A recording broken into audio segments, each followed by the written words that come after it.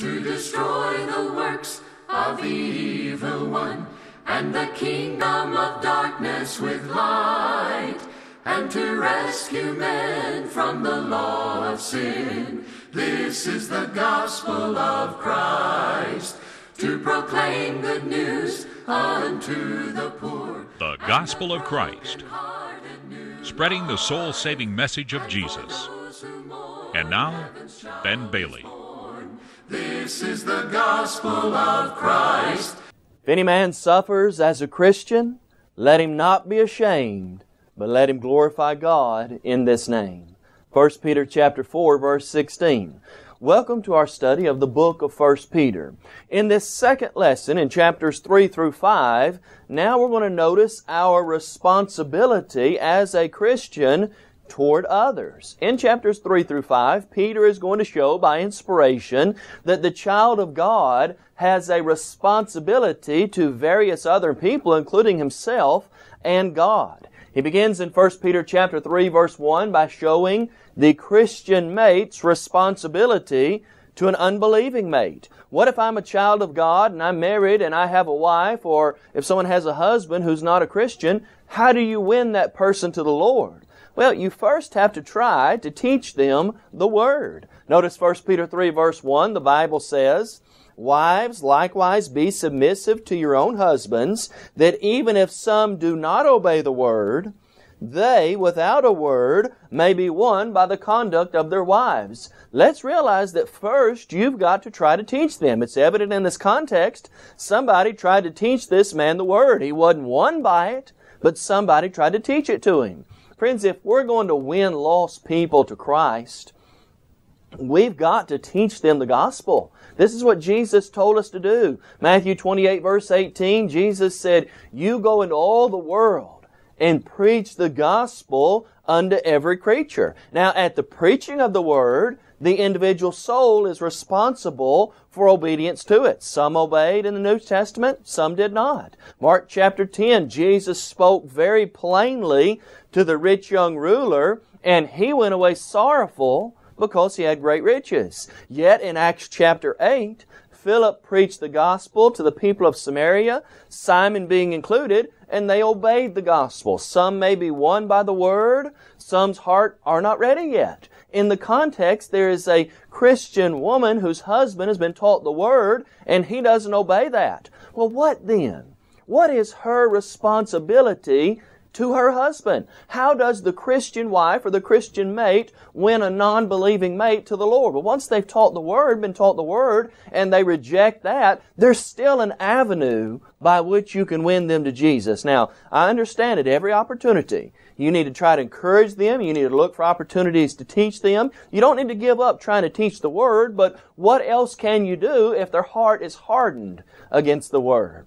The wife, it says in 1 Peter 3, verse 2 following, will win her husband by her Christian conduct. Notice 1 Peter 3, verses 2 through 6. The Bible says, "When they observe your chaste conduct accompanied by fear, they may be won." Verse 3, "Do not let your adornment be merely outward, arranging the hair, wearing gold, or putting on fine apparel. Rather, let it be the hidden person of the heart, with the incorruptible beauty of a gentle and quiet spirit, which is very precious in the sight of God. For in this manner, in former times, holy women trusted in God also adorned themselves, being submissive to their own husbands, as Sarah obeyed Abraham, calling him Lord, whose daughters you are, if you do good and are not afraid with any terror." Well, how are you going to win that unbelieving mate once you've tried to teach him the Word? You've got to win him, and you will win him by Christian character. What's that mean? You've got to be the type of Christian he needs to see. If your mate is not a Christian, friend, you desperately, at every opportunity, need to be an exemplar identification of what a Christian is. You need to have chaste and reverent conduct. That is a conduct that's godly.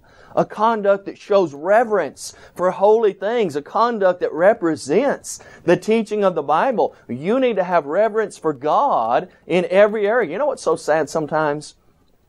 is a Christian will try to convert someone who's not a Christian, maybe a mate, and they want them to learn the gospel, they want them to become a child of God, and yet sometimes in the home, that unbelieving mate sees them doing things or acting in ways that are not right. For example, maybe their dress is not what it ought to be according to Scripture. If you're going to win your mate to the Lord in every area of life, you've got to be an example of what a Christian is. Don't be focused on physical appearance and worldliness. Don't let it be the adorning of the body that's the most important thing to you. Rather, the hidden and inner beauty of the heart. What's on the inside. They need to see what Christianity has done for your life, how it's changed who you are, and you also need to be a submissive mate. You still have to submit to the teaching of God on the home, even if your mate is not a Christian. Now, I understand that you've got to submit in the Lord. As He is doing things that are in accord with God's teaching,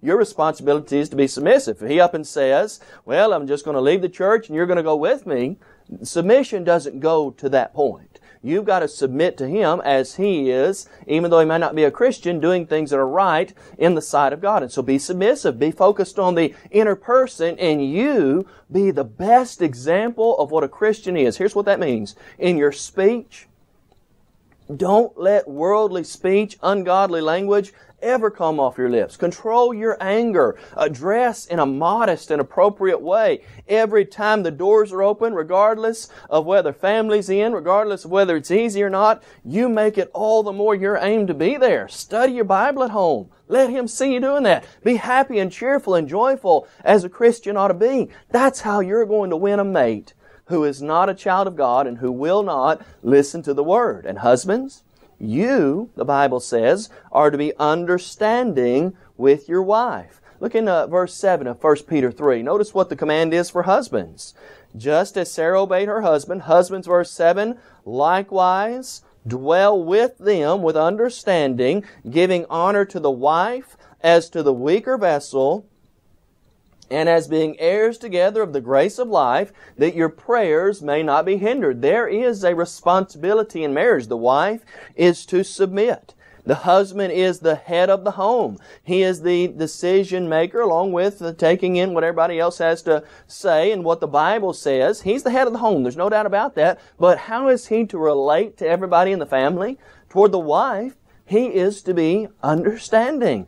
Husbands have not been placed in the home as dictators whose will and wishes must be obeyed regardless of what anybody else thinks or feels. They're to be understanding. Ephesians 5:21 through 31. Husbands, as head of the home, are to love their wives as their self. They're to be willing to give their life for them. They're to be the provider and protector of the home. That means they must bring into consideration what others think and their feelings on the matter. Now, how important is this? Someone says, well, that's all good and well, but is that really essential to me being? Is my responsibility and relationship in the home essential to being a faithful Christian?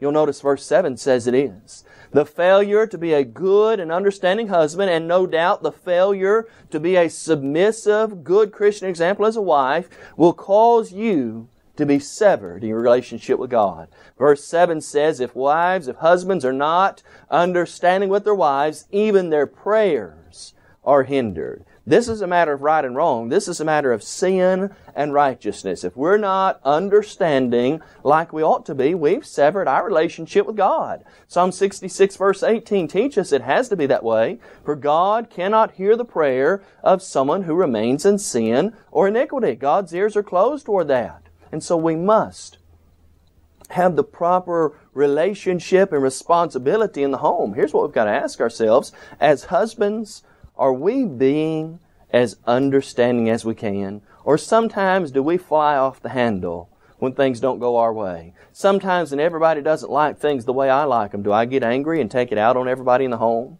And as wives, are you being submissive to your husband?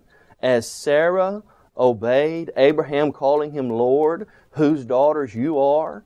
Friends, we're not talking about a dictatorship again, but there is a divine arrangement for the home. God has placed man as the head of the home, and wives are to be submissive to their own husbands. Do you think sometimes I better take the lead because I've got better ideas and better ways? Friend, that's an attitude that's not in accord with the teaching of the Bible. Yes, you work together. Yes, you're heirs of the grace of life together. You're a helpmate for Him.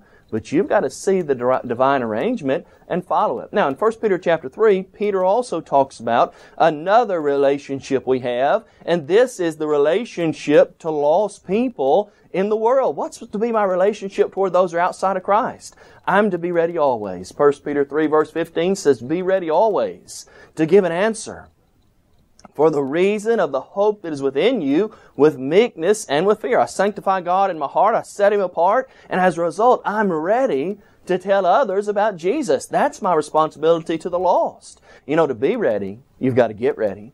2 Timothy 2 verse 15 says we've got to study to show ourselves approved unto God. We've got to search the Scriptures daily. Acts 17:11. Oh, how I love the example of Ezra. Ezra prepared his heart, there was his readiness, to seek the law of the Lord, to do it, and to teach its statutes in all Israel. Ezra 7 verse 10. And so our responsibility is to get ready, to be ready, and to tell others about the gospel, of the reason of the hope that is within you, with meekness and fear. Can you tell people of the world why you have hope?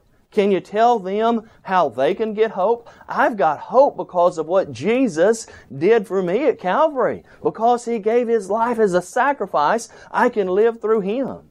And friend, can you tell anybody how to get that hope? And we're not talking about being ready for everything. We're not talking about being ready to tell somebody about the baptism of the dead or 70 weeks in Daniel or the 4 horsemen of Revelation. That's not the context here. Be ready what? Be ready always to give an answer for the reason of the hope that's within you. Someone says, why is your life so happy? What kind of hope do you have? Can you tell them about the hope of Jesus and the plan of salvation? Friend, if you can't, then you haven't been reminded of the need to get ready to tell others about the gospel, and you desperately need to study your Bible. Now, just like those on the ark were saved, dealing with that hope, just like the 8 souls on the ark were saved with water, so men and women today are saved in the waters of baptism. This is a clear teaching. He brings up the example of Noah. And as the water lifted up the ark and the people were saved, found safety in the ark, so today men and women are saved through baptism. I talk to people at times and people say, well, yeah, baptism's something you ought to do, but it's something you do after you're saved. Yes, you ought to be saved and then be identified by being baptized later. Friend, that's not what the Bible says in baptism, and you won't find a clearer verse than 1 Peter 3:21. Someone says, show me a verse in the Bible that says baptism saves, and I'll do it. Here it is. Look in 1 Peter 3 verse 21. The Scripture clearly says, there is also an antitype which now saves us. Baptism. Not the removal of the filth of the flesh, but the answer of a good conscience toward God through the resurrection of Jesus Christ. We need to realize our responsibility toward baptism. I've got to do what God says concerning baptism to be saved. Was the water essential in their salvation in the ark? You bet it was. The water lifted the ark, and the rest of the world that was drowned, that was lost because of that same water lifted up the ark and saved the people in the days of Noah. Friend, baptism doth now also save us. How could God make it any clearer that you can't be saved until you obey God in baptism? Baptism is not something that occurs on the past side of salvation. It's something you've got to do in the present to be saved. The Bible teaches this in multiple passages. Listen to these passages. On the great day of Pentecost, in Acts chapter 2, when they cried out, men and brethren, what shall we do? The answer was this: repent and let every one of you be baptized in the name of Jesus Christ. Why? For the remission of sins. Baptism is the point in time in which sins are remitted. Acts 22:16 teaches this. Saul was told in Acts 9:6, you go in the city, it'll be told you what you must do. As he gets there and Ananias comes to him, Acts 22:16, Ananias says, arise and be baptized and wash away your sins, calling on the name of the Lord. At what point in time in salvation are sins washed away? Sin separates us from God. And so if we can know that point in time, we can know exactly when salvation occurs. Arise, be baptized, wash away your sins. You know, Jesus said it plainly. Mark 16, verse 16, Jesus said, He that believes and is baptized will be saved. He that does not believe shall be condemned. Jesus said two conditions. Belief and baptism are both essential to salvation. Are you saying today, then, that we can't get to heaven without being baptized? That's what Jesus said. John 3, verse 5, Jesus said, Verily, verily, I say unto you, unless, if and only if, unless a man is born of water and the Spirit, he cannot enter the kingdom of God. You can't be a part of God's kingdom here and the kingdom that's going to the Father, 1 Corinthians 15:24, unless you obey what God says concerning baptism. Friend, I want you to see the essentiality of it today. Think about this principle. In Ephesians chapter 1, verse 3, the Bible says all spiritual blessings are in Christ. One of those blessings, according to 2 Timothy chapter 2, verses 10 through 12, is salvation. Salvation's in Christ. And so you've got all spiritual blessings in Christ. Salvation's in Christ. I therefore have to be in Christ to be saved. How do you get into Christ? Only one way in the Bible.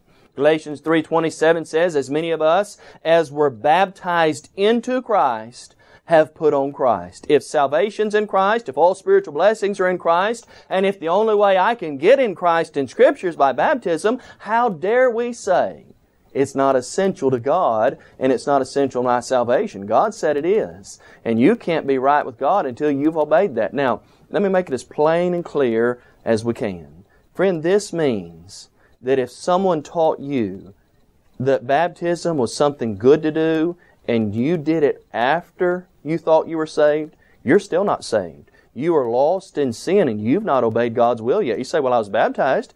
You had no clue why. John 8, verse 32, at least it wasn't a biblical reason. John 8, verse 32, Jesus said, you've got to know the truth, and then the truth will make you free. You may have gotten wet, but you didn't know what God taught about baptism, and that had no effect on your soul because you did it for reasons that were not right according to the Scripture. So let's understand our responsibility, relationship toward baptism. Let's also understand that Christians have a responsibility toward suffering. The Bible says Christians will suffer persecution. 1 Peter 4, verse 1, Peter clearly says we're going to have to face difficulty and persecution because of our belief. Notice what he says in chapter 4, verse 1. Therefore, since Christ suffered for us in the flesh, arm yourselves also with the same mind, for he who has suffered in the flesh has ceased from sin. Christ suffered in the flesh, and the Bible says you arm yourself with that same mind. What mind? That I'm going to have to suffer in this life. Suffering is something we're all going to have to face for Jesus. If not, if we're not suffering, the Bible says we're not being faithful. All who desire to live godly in Christ Jesus will suffer persecution. 2 Timothy 3, verse 12. Paul, after he had had rocks bounced off his head, he was stoned and left for dead, he arose and said, we must through many tribulations enter the kingdom of God. Acts 14, verse 22. Peter said earlier in chapter 2, verse 21, that we're to follow in the footsteps of Jesus. What footsteps in context? The footsteps of suffering, being reviled, being slandered, and not sinning back. James 1:2 says that suffering, though, is not a bad thing. My brethren, count it all joy when you fall into various trials. And so we're going to have to suffer. We're going to have to be a part of that if we're going to be faithful to Jesus. Also, what today is our relationship toward the immoral practices of this world? Our relationship toward that, our responsibility toward them, is that Christians cannot get involved in that. Look in chapter 4, verse 3, and notice what Peter says we've got to stay away from. Peter says, we have spent enough of our past lifetime in doing the will of the Gentiles when we walked in lewdness, lust, drunkenness, revelries, drinking parties, and abominable idolatries. My responsibility now toward those things is to stay away from them. We spent enough of our time in that. Let's get out of it. Listen to what he says, lewdness. This is sexual excess that often results in indecent behavior. Behaving in a way that is lewd, that's immodest, that's sexually tempting, doing things that are immoral and ungodly with your body, that's against the will of God. Lust, just the basic lack of self-control over the flesh. The lust of the flesh, whether it be sexual, whether it relate to things like gluttony be a lust of the flesh, whether it relate to things like alcohol or tobacco or things of that nature, we've got to stay away from that. Drunkenness, he says, which in context is excessive drinking here, being drunk, habitual intoxication. Of course, Christian wouldn't want to be involved in alcohol at all. Proverbs 20 verse 1 says, wine is a mocker and strong drink is a brawler. Whoever is led astray by it is not wise. But notice also revelries, drinking parties, all those things. A Christian must not have a relationship with those anymore. Rather, we're to have a proper relationship with the Word of God. If any man speaks, Peter says, 1 Peter 4 verse 11, let him speak as the oracles of God. My responsibility toward the Word of God is to live my life to say what the Bible says. 2 Timothy 4 verse 2, we're to preach the Word. God said to Jonah, you preach the preaching that I bid you. That's what we need today. We need more men who will take up the banner of Titus 2:1. As for you, speak the things which are proper for sound doctrine. And friends, as we speak what the Word of God says, we need to do it without being ashamed. Look at the beautiful teaching of 1 Peter 4, verse 16. Notice what the Scripture says. If anyone suffers as a Christian, let him not be ashamed, but let him glorify God in this name. As we live properly and view the world, as we abstain from ungodly things, as we say what God says, we've got to not be ashamed of being a Christian. Romans 1:16, Paul said, I'm not ashamed of the gospel of Christ, for it is the power of God. Friends, I imagine as Peter penned these words that they were very near and dear to his heart. Do you remember the latter part of Matthew 26? Peter said, Lord, if all are made to depart from you today, I'll never depart. And Jesus said, yes, you will. And Peter, when he was asked as he was standing there in the courtyard, aren't you one of his? No, not I. Are you sure you're not one of his? Oh, no, not me. Are you sure you're sure? And he began to swear and to curse. I don't know the man. Peter was ashamed of being a Christian. At that point, at least he was fearful. And so he writes to us now, and he says, don't be like me. You grow. You realize not to be ashamed is greater than anything in the world. Jesus has never been ashamed of us. He's not ashamed to call us His children. Hebrews 2 verse 11. He wasn't ashamed to suffer. He looked toward the joy of the cross, Hebrews 12 verse 1, and as a result, we should never be ashamed of Him. If someone says you're a Christian, don't blush and say, well, yeah, I am. No, you stand up and say, I'm glad to be a Christian. You want to know how to be one? I'll stand up for Jesus and do what He says, will you? We need to have the proper relationship toward being a Christian. But also we need to realize our relationship toward leaders in the Lord's church. Look in 1 Peter chapter 5. Peter himself was an elder, and now he's going to tell us what our relationship toward the leadership in the church is. 1 Peter 5, notice what Peter says, the elders who are among you I exhort, I who am a fellow elder and a witness of the suffering of Christ, and also a partaker of the glory that will be revealed. He says, shepherd the flock of God, which is among you, serving as overseers, not by compulsion, but willingly, not for dishonest gain, but eagerly, not as being lords over those entrusted to you, but being examples to the flock. And when the chief shepherd appears, you'll receive the crown of glory, which does not fade away. Then he goes on in verse 5 to say, you younger people, be submissive to the elders. Our responsibility toward the leaders of the church is to be submissive. Now I understand, Jesus has all authority in matters of doctrine. Matthew 28 verse 18 clearly teaches that. I'm going to be judged by the Word of God. The Bible teaches in John 12:48, but in ways to enact that, in the teaching of the church, in the teaching of Bible classes and worship times and works that have been set forth, I've got to be obedient. Hebrews 13:17, obey those who are over you, submit to them, they watch out for your souls. Now here's a practical lesson to learn. Was Peter the first pope? I want you to think about it now. Many people say he was, but 1 Peter 5 and Matthew 8:14 clearly teach he wasn't. Peter was not a pope. He did not lead the first celibate life, and he is not the head of the Roman church. Jesus is the head of the church, Ephesians 1:22 and 23. Peter had a mother-in-law, Matthew 8:14, which meant he had a wife, and Peter had children. You say, how do you know that? Peter was an elder. What's the qualification of an elder? 1 Timothy 3, verse 1 following, he must have faithful children. He must have a wife who will help him in that work. And so Peter was not an elder, but elders do have a responsibility. They are to exhort, and they are to shepherd the flock of God. They're not leaders. Rather, they're to be they're not to be lords. They're to be leaders. They're to be examples, and they're to help people in their journey toward heaven, realizing they'll give an account of people's souls. Now we have another responsibility that we need to think about for just a moment, and that's our responsibility toward human pride. What is our responsibility toward our ego and toward our pride? It causes so many people problems today, but what does the Bible say?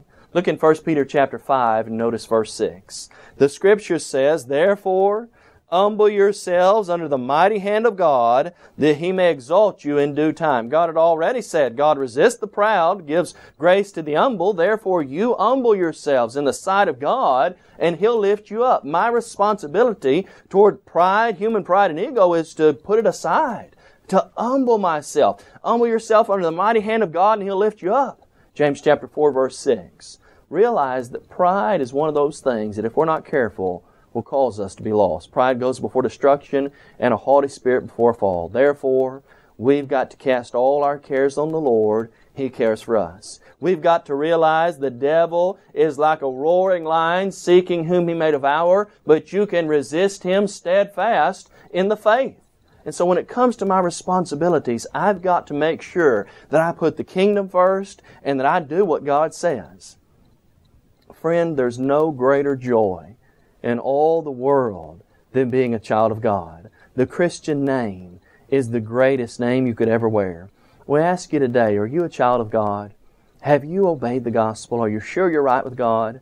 Remember, Acts chapter 2, verse 38 says you've got to repent and be baptized for the remission of your sins. Once you do that, you've got to live faithful to Jesus, be faithful unto death, and then you'll receive the crown of life. As a Christian, if you are one, have you been living toward your responsibility, with your responsibility in a proper way?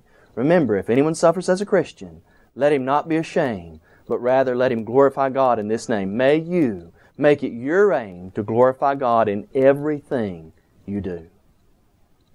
You may have just joined our program and are wondering, what is the gospel of Christ? The gospel of Christ is an evangelistic work of the churches of Christ that reaches the whole world with the gospel through TV, radio, and internet. Our motto is to take the whole gospel to the whole world. We believe in having a book, chapter, and verse for everything we say and do. And unlike many religious groups today, we're concerned about lost souls, not your wallet. We encourage you to visit thegospelofchrist.com for a host of Bible study materials as well as audio and video copies of our lessons. If you would like to have a copy of today's lesson, please visit our website and fill out a media request form, or you can email us at mail@thegospelofchrist.com. Call us toll-free at 1-855-458-3905 or write to us at P.O. Box 788, McMinnville, Tennessee 37111. God be the glory. This is the gospel of Christ.